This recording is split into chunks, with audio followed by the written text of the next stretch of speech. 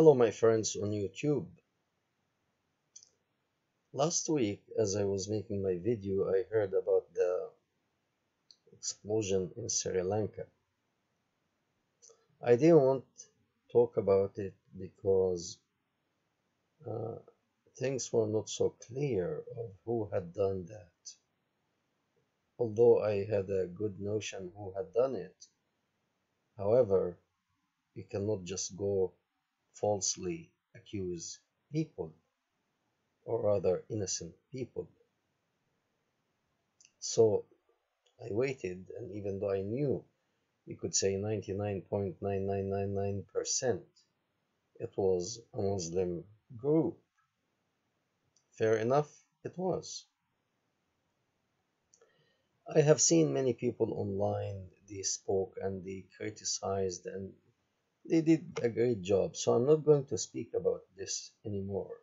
There, there's a lot, there are so many people who spoke about that in details.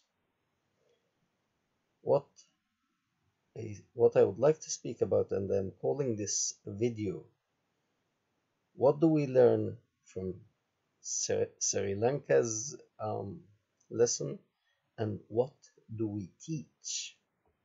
Because this is very significant too.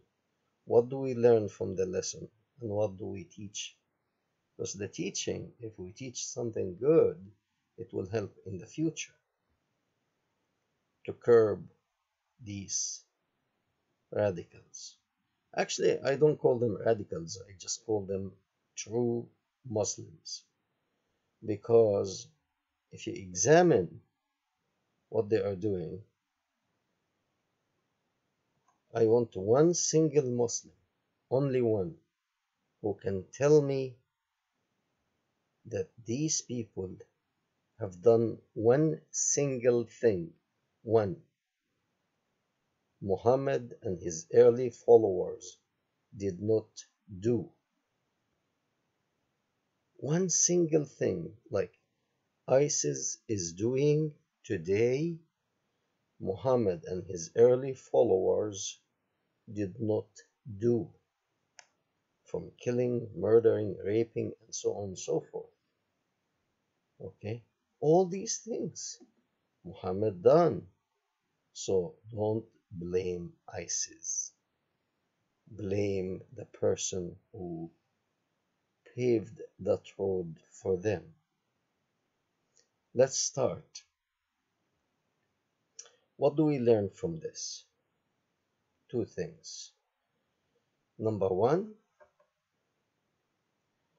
any religious person, whether he's Hindu, Buddhist, except for Muslim, Hindu, Buddhist, Jewish, Christian, any religion, when he wants to become a devout person to this religion, his hope and goal, or her hope and goal, is to become a saint.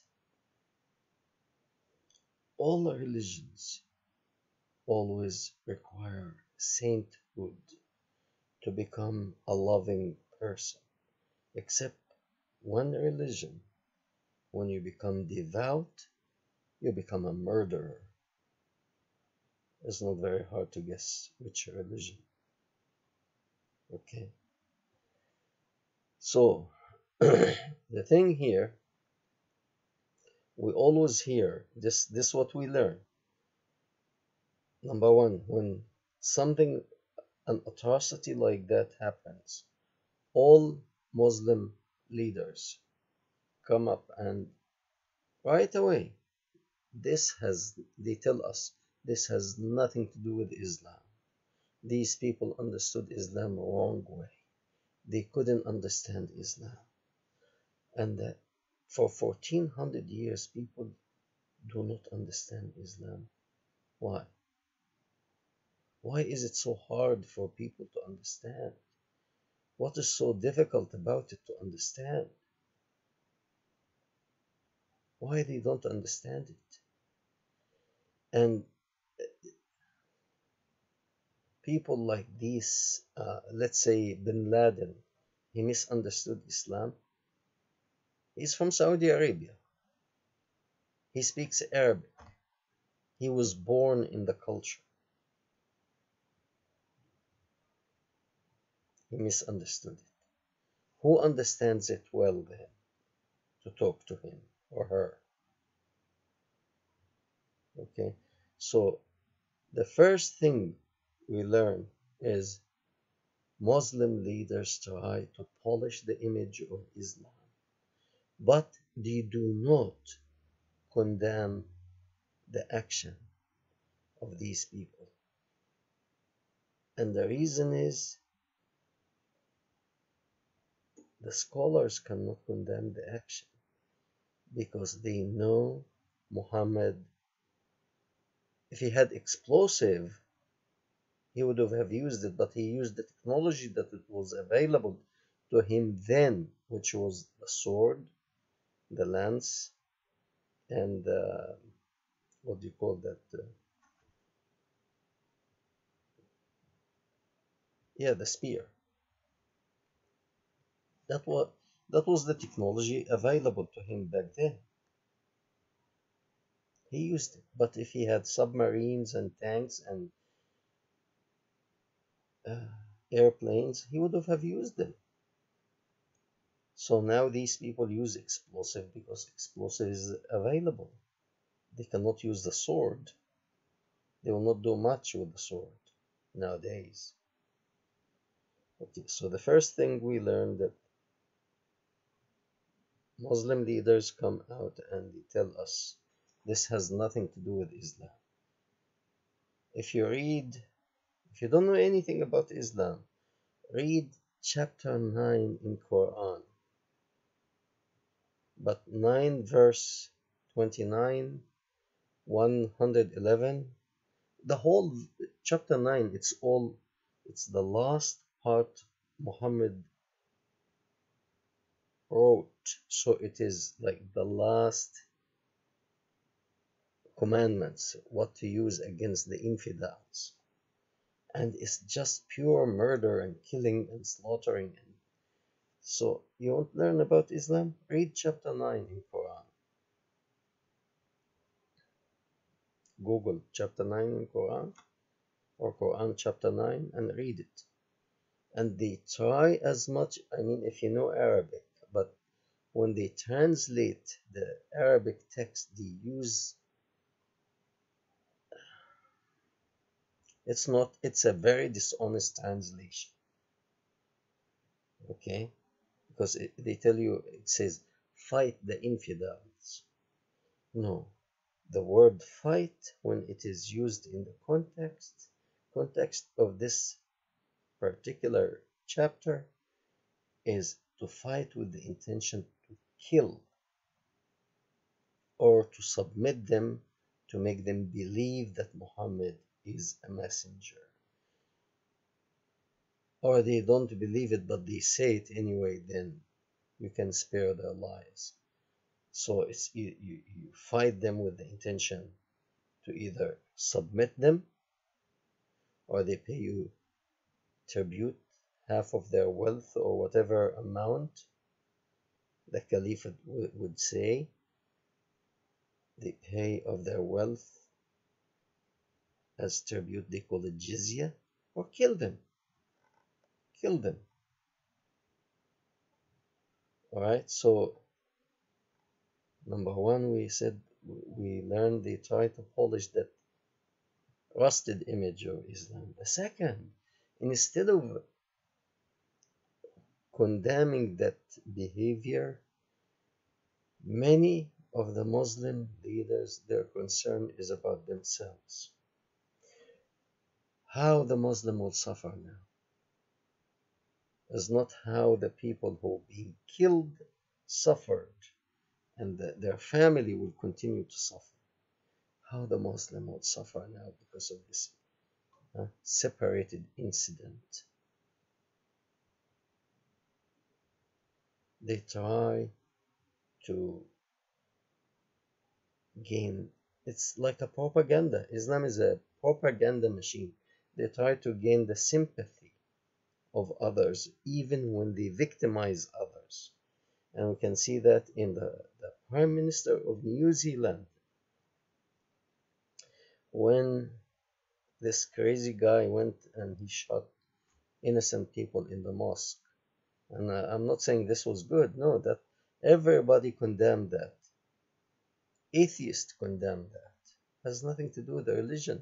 The guy was not religious at all. The guy was against immigration. So if he had seen me near the mosque, and I'm not from like second or third generation in New Zealand, he would have killed me too. He was against immigration, but he was not Christian, he was not Jewish, he was not Buddhist. And when he killed, he didn't say Buddha Akbar or Jesus Akbar or like the Muslim when they slaughter people and kill people and burn people, they say Allahu Akbar. That's a Muslim slogan. This guy had no religion. Religion had nothing to do with him. He was against immigration in his country. Of course, what he did was wrong. I am against certain immigration. I'll speak about it later, but not like that. So the first thing is the Muslim uh, will tell you that Islam is so beautiful, and this has nothing to do with Islam. It has. Read chapter 9 in the Quran. Second, they will try to gain sympathy of the people to a point that the Prime Minister of New Zealand wore the hijab in support of Muslims. How many president or prime minister of any Islamic country wore a cross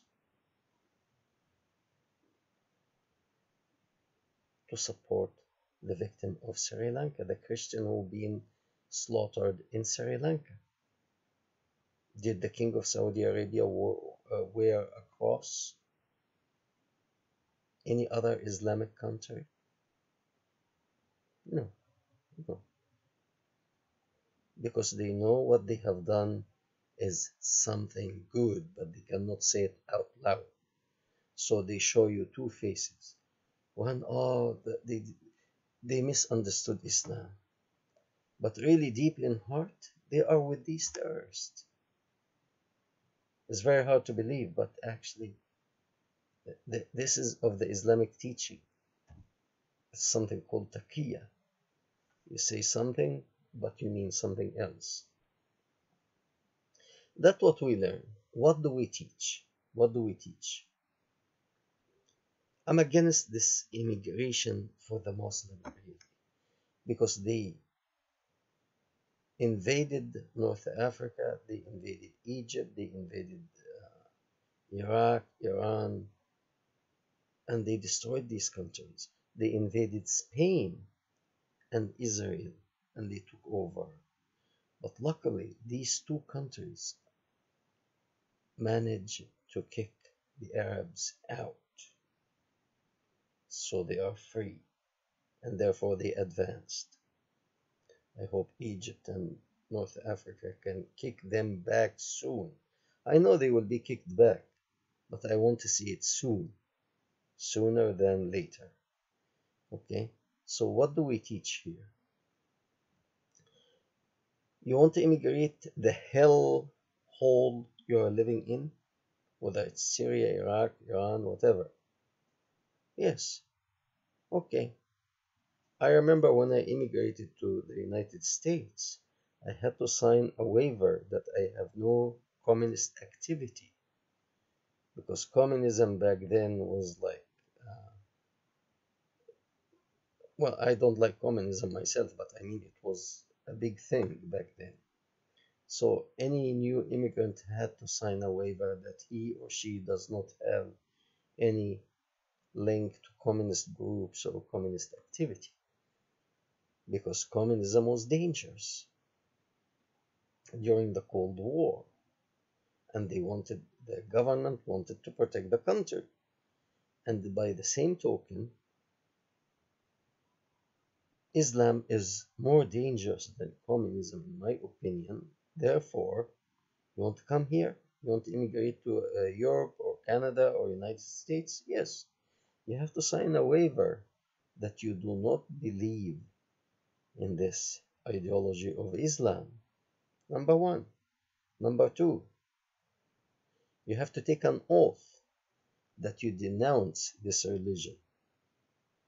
Number three, as the person is coming into the country to apply for his immigration, put in the airport or wherever port of entry pages and pages, hundreds of pages of Quran for him to step on them